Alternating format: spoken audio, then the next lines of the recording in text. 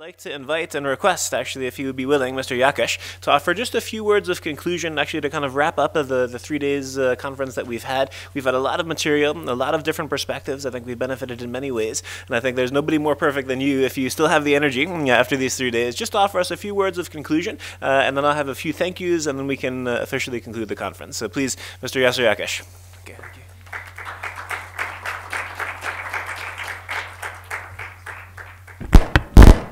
Thank you, Mark. Actually, the meeting turned out to be much more successful than I expected, because I did not count on our capability to sustain such an important meeting, and I thought that we were not prepared to that extent. But after having seen the attendance and the question and the participation of the audience, I was impressed very much, and the quality of the presentations and the quality of the questions and the atmosphere that prevailed during the discussions were to my entire satisfaction. When you are perfectionist, of course, you could expect more, but I hate to be a perfectionist. The more I grow older, the less perfectionist I become, because perfectionism is sometimes kills performance.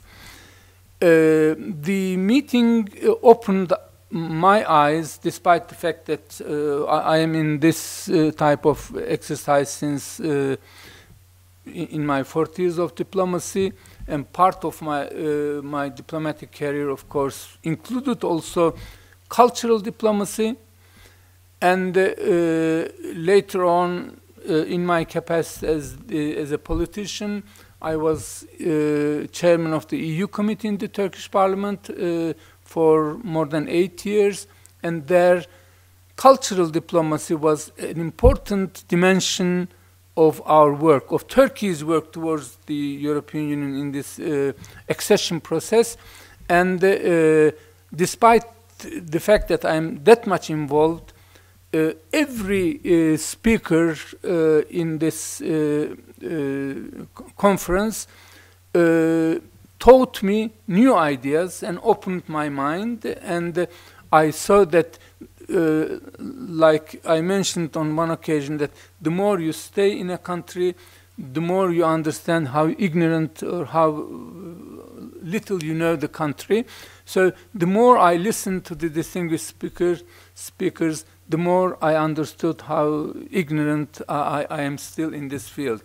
So I'm sure that the more we continue, we will see more discrepancies in our mind, and that we will discover that there are so many other things to learn. The choice of the subject, I would like to congratulate Mark and his staff for this. This choice of the subject were excellent, balanced, and covered a lot of areas that are very important. Each one pertained directly to the heart of to the core of the cultural diplomacy. And the cultural diplomacy is actually developing slowly, and the Institute for Cultural Diplomacy plays a leading role in this area. I was nicely surprised, as I mentioned to you, when I Googled in my computer to update myself up before the meeting. I found out that the ICD is prominently there in the Wikipedia of cultural diplomacy, and I was all the more surprised when I saw that Wikipedia or Google used my definition of what cultural diplomacy is as a point of reference, which was taken out of an article that I wrote and I sent to you, Mark. It was there. And this also showed that you also have penetration, and of course the Google, you have an important place in the Google minds, and the international perhaps market of this area appreciates what ICD is doing. And the more we work in this field, perhaps as ICD, I'm considering myself a part of it. ICD will find out that there are more to do in this area.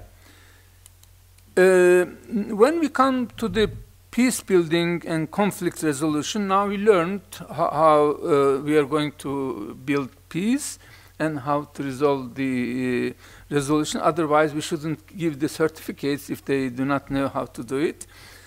And using cultural diplomacy as a tool to build sustainable peace. Mark, I believe that in the present juncture, especially because of the Arab Spring, the cultural diplomacy will become more important for two reasons.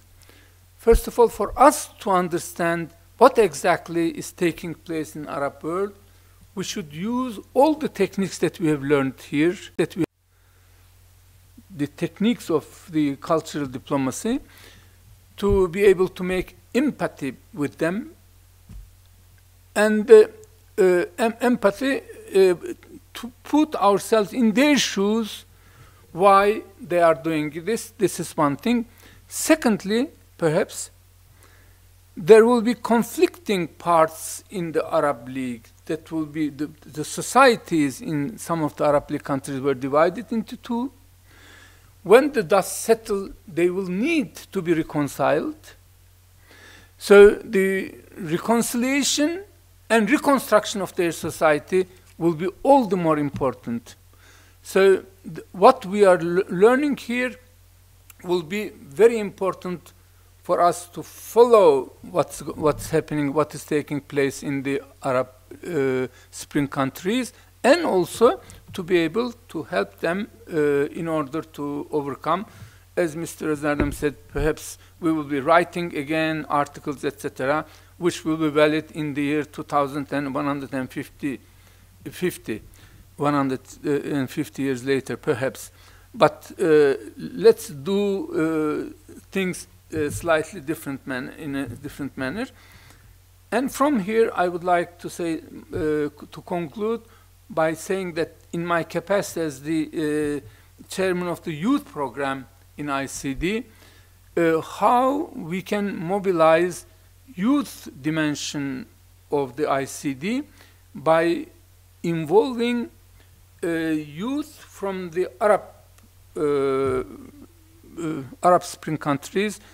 I am almost obsessed with this idea. I repeat it so many times, but I think it is worth, and it is very close geographically to our region.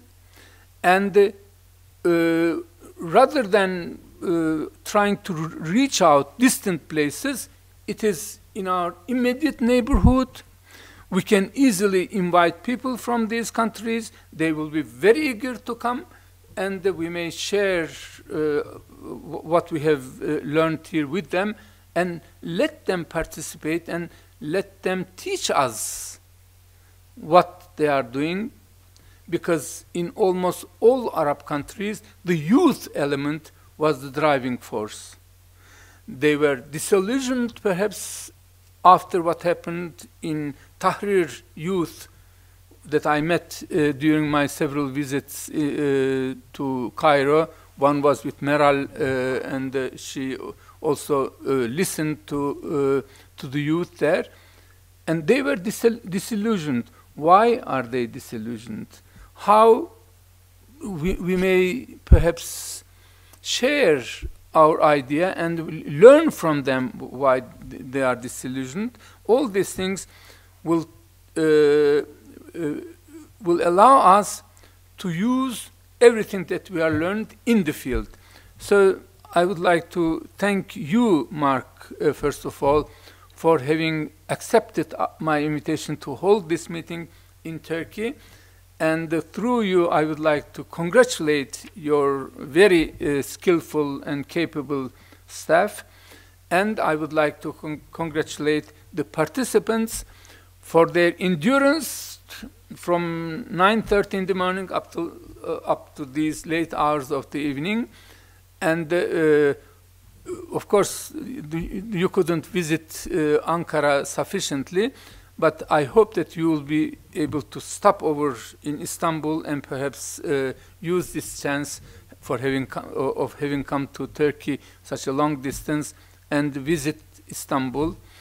And I hope that we will have other opportunities to meet in the future. Thank you very much, and have a nice trip back home. Thank you.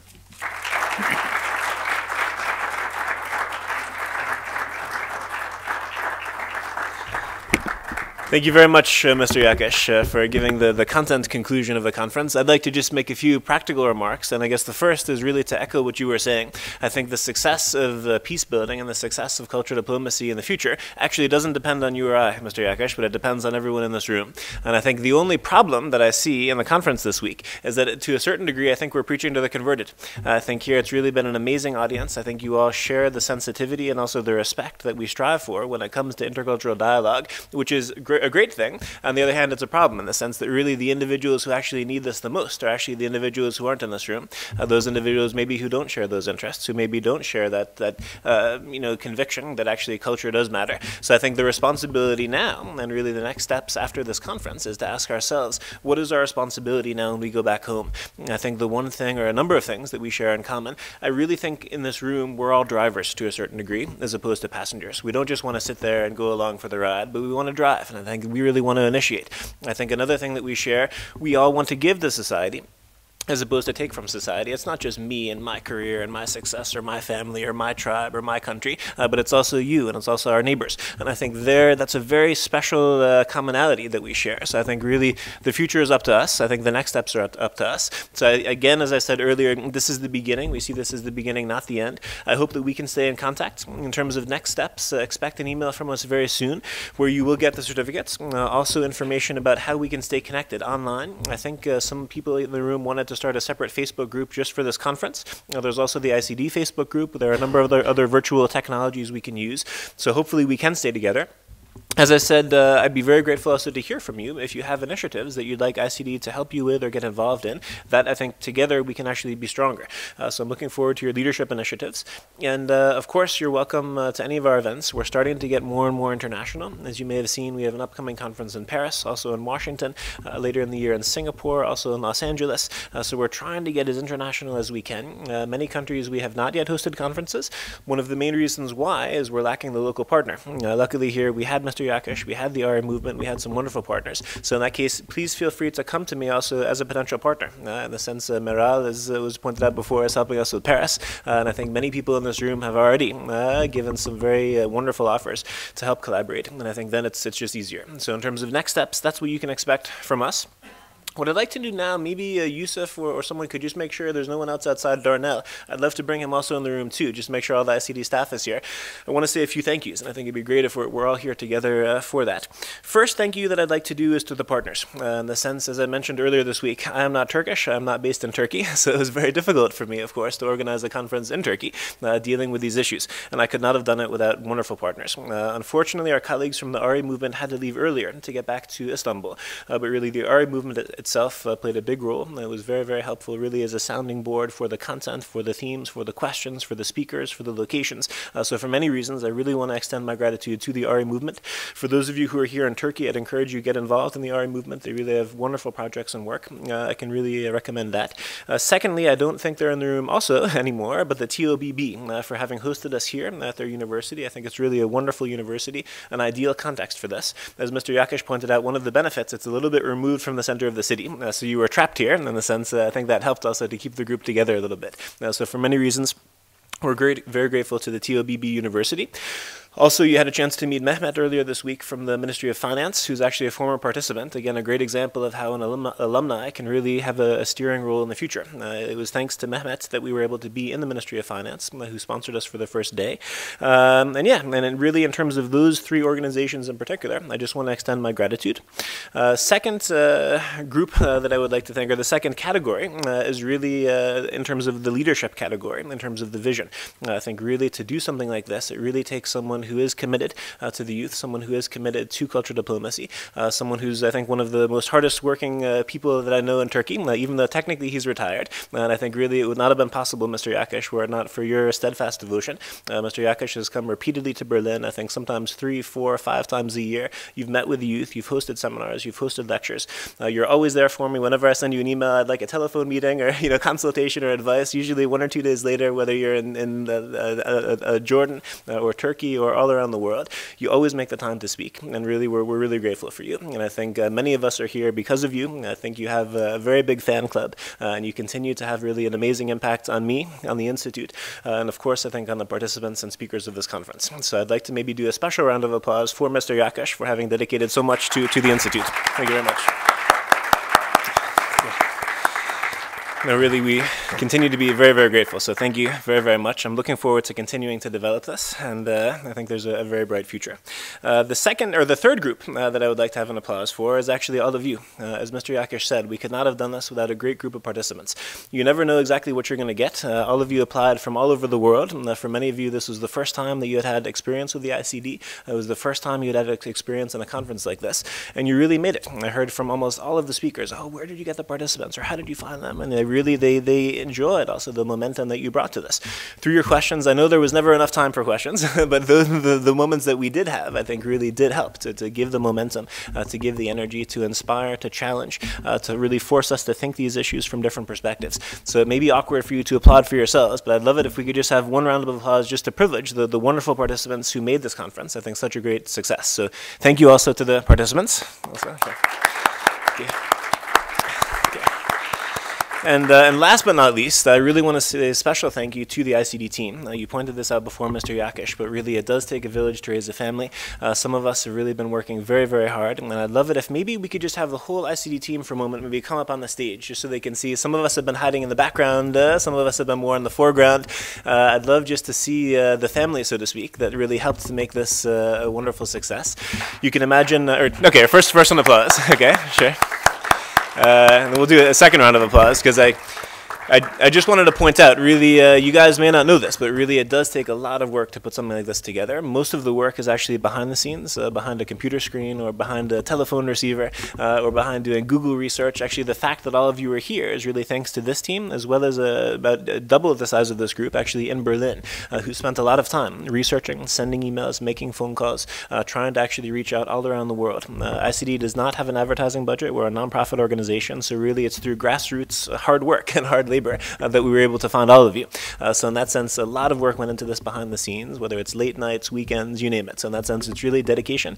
ICD is roughly half employees, half volunteers. So meaning a lot of this is really people who are here just giving because they believe in this. They really want to work forward. So in particular, also for those extra hours, for the volunteers, for the interns, I really want to extend my sincere gratitude to the entire ICD team who's here present before you, as well as all those who are not here, to really, thank you for giving me also the drive. When I get in there early in the morning and you're there, I think that really also helps to keep me going as well. So if we could please have a big round of applause for the ICD volunteers and staff. Thank you. Okay.